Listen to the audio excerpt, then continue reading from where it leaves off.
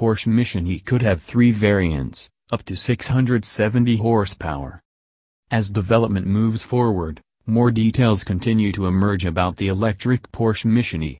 The most recent dirt comes from Automobile, which adds more to the story that we've pieced together from talking to Porsche executives, examining spy photos and other reports we've gathered. We've said before that the Mission E is likely to get a number of variants, but the Automobile report sheds more light on the details.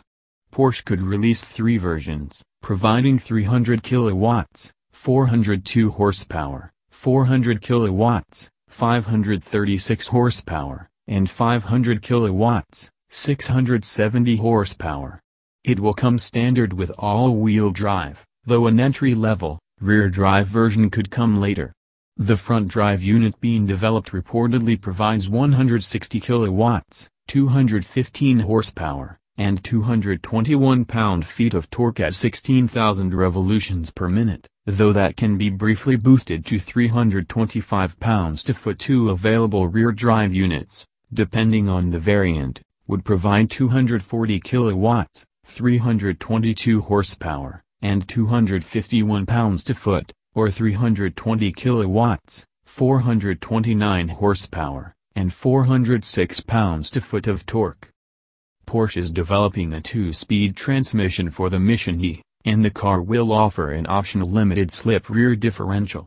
The most powerful version will achieve 0-60 miles per hour in the mid-3-second range, and will have a top speed of 155 miles per hour. Porsche has told us that the Mission E would slot between the 911 and the Panamera in the lineup.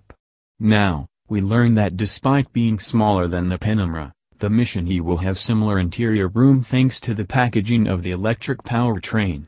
The production version is in essence a C-segment sedan with an almost D-size interior, project leader Stefan Weckbach tells Automobile. Visually, the car combines 911 overtones with fresh proportions and very good space utilization, even though the Mission E is notably more compact than the Panamera. This doesn't come as a surprise. The folks at Lucid Motors, as well as Henrik Fiskar, have told us how they were able to take advantage of the electric powertrain packaging to create more space and more freely design their upcoming luxury EVs, as well.